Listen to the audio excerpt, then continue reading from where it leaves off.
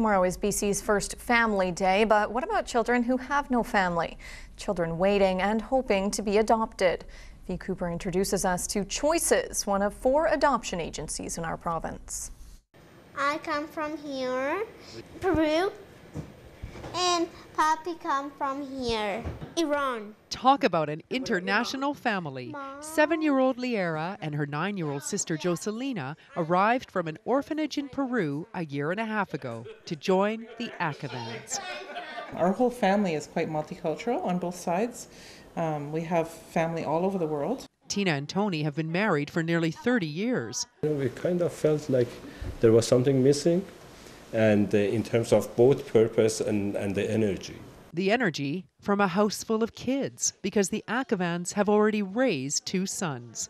We had our children fairly young. Armand is now almost 28, and Khalil is 21.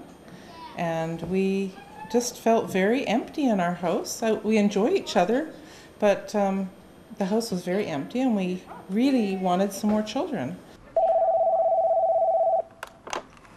Choices Adoption, Brandy speaking. The Acavans approached Choices Adoption and Counselling Services and learned about the great need for loving parents. There are many, many children waiting in our own province at any one time, close to 1,400 children, and international, many, many children.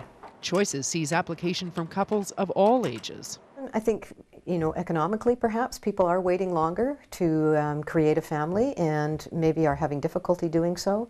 Want to reach out to children who are available around the world to offer a permanent home. Tina and Tony asked for siblings. There were always 3 of us, 3 boys, me and our sons, and Tina was always the only girl in the house, and we were always quiet eating dinner, and she likes to have conversation. Nobody wants to talk.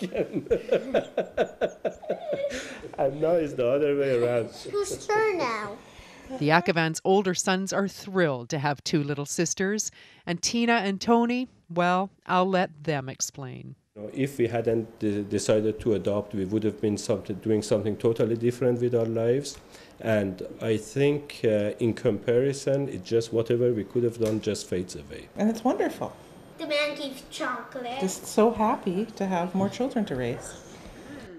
This Check program is brought to you in part by Victoria Foundation, connecting people who care with causes that matter.